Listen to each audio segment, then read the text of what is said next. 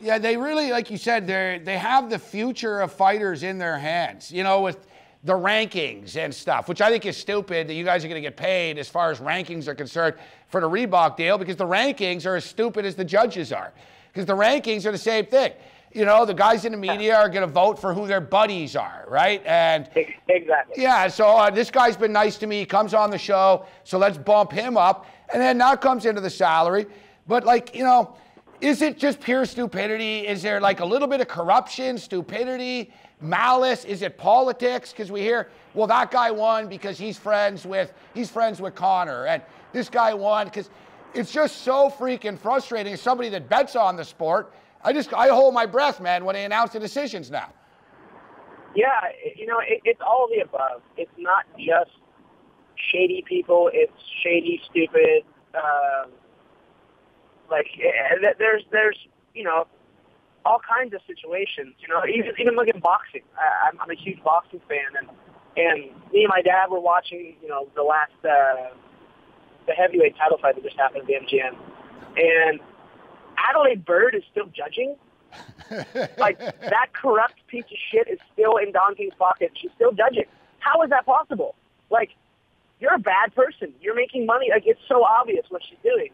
And it's like, you know, and that's you know, I don't think she's ever judged MMA, but it's just crazy. And, you know, it's the human condition. People are shitty, and they're always going to be. You know, we're never going to have this perfect thing where everyone's nice and, you know, does what they're supposed to do. It's just how it works. So you have to just bite the bullet and deal with it.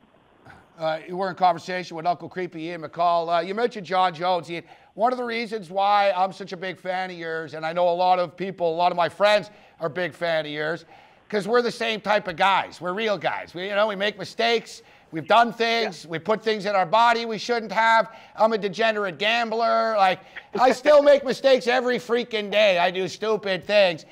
And I sort of do it in the public as well. But your life, man, has just been an open book, you know, for everybody. Has that been tough? Was it tough for you at first? Because you seem to embrace it now, in which, you know, and I'm not calling out Jon Jones. I admitted on the show 2 weeks ago, I've done cocaine. I'm not throwing, you know, like I said, if you live in a glass pipe, you don't throw rocks. So I'm not throwing rocks at anybody, but I didn't like the whole, you know, I did it once and swept under the carpet, $25,000 fine. You know, you've made mistakes and you're open about it. You tell kids, this is what I did. Don't do that because it's a bad toxic combination. Yeah, you know, it's pretty obvious John likes to party. Like, you know, like, so the guy had a good time. I look at the fact that he was doing blow less than a month before his title fight against one of the other baddest people on the planet. Like, he's a psychopath. He's a savage. Like, my hat's off to him for being able to pull that off. I mean, he fought Cormier. He beat him at his own game. So people make mistakes, and you're dealing with fighters. Okay, sure, I've done copious amounts of cocaine. I don't do it anymore, but, you know, maybe I will one day. I don't know. But it's like it was never my cup of tea in the first place.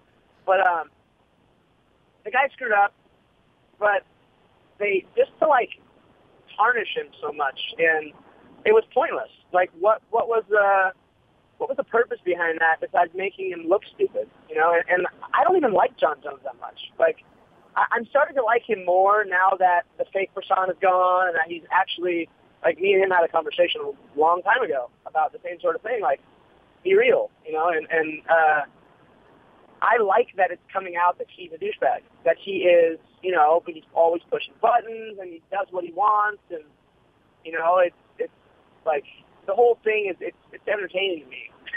And, people just need to leave him alone, whatever. He made a mistake. Let him, you know, he did 25 G's, which I know is nothing to him, but, you know, and he gets his name, you know, thrown in the mud a little bit, but, I don't know, that situation's stupid. Yeah, you know, and like you said, everyone's suddenly holier than thou. A bunch of MMA scumbags in the media. Oh, how dare he do this?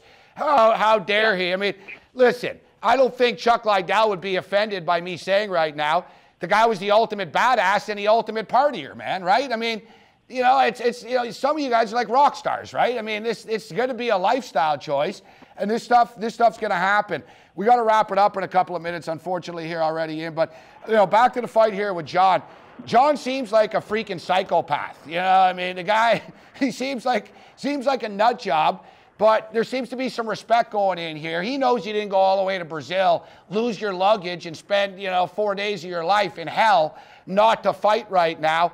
So how excited are you right now? Because this looks like an eliminator to me, man. You're right there. I want to see you get another shot. Lineker's a badass, and I think a win against him looks pretty damn good on your resume. Yeah, you know, that's kind of what I want to portray to people, is that I went down there sick. I trained for the last month of my camp sick. I made weight sick. I was up sweating every single night, which actually kind of helped my weight.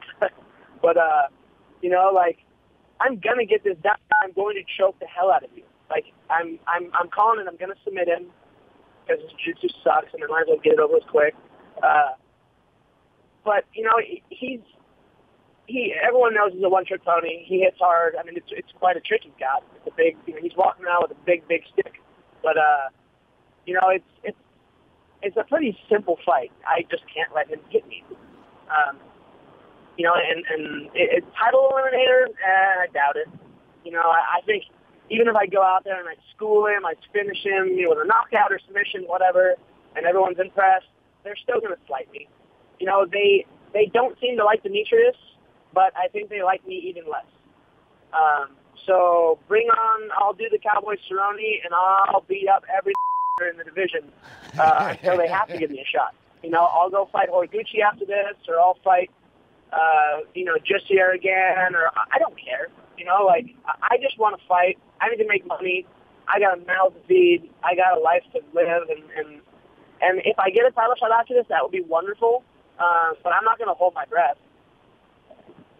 Ian McCall with us. Ian, unfortunately, we got to wrap it up here, man. I wish we had more time, but I'd love to do it again. I wish you the best of luck in this fight, man, and hope you feel better. But maybe feeling like shit will actually help you, man. Take out some frustrations on John Lineker. Thanks for the time, Uncle Creepy. No worries, man. Anytime. There's Ian McCall with us. Man, I really enjoyed that. But, hey, you know, we don't have enough time. We got to wrap things up here. MMA Meltdown on the Fight Network continues.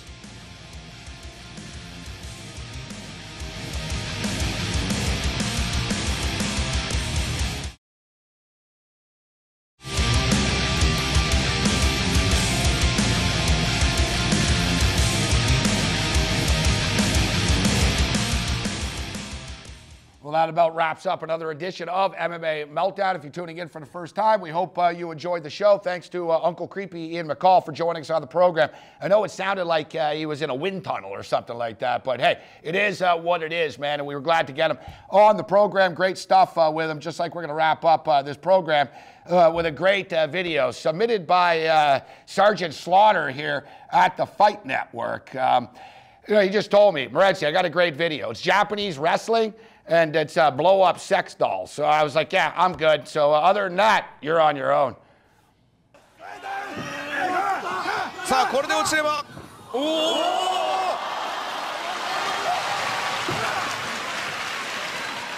今見るこれミス警戒しますよねさあ意地でも投げたい吉彦さあバックドロップさあ来るか幻の60円殺法さあ側転そしてジャストヒットに攻め手に移れないのがしかしさあもうデジャブを超えて未来に行ってしまった Man, this doll's pretty good.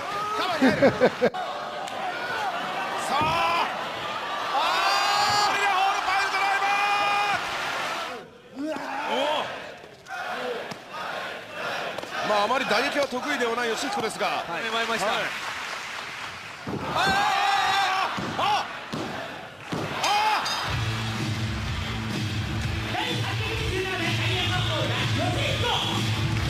やら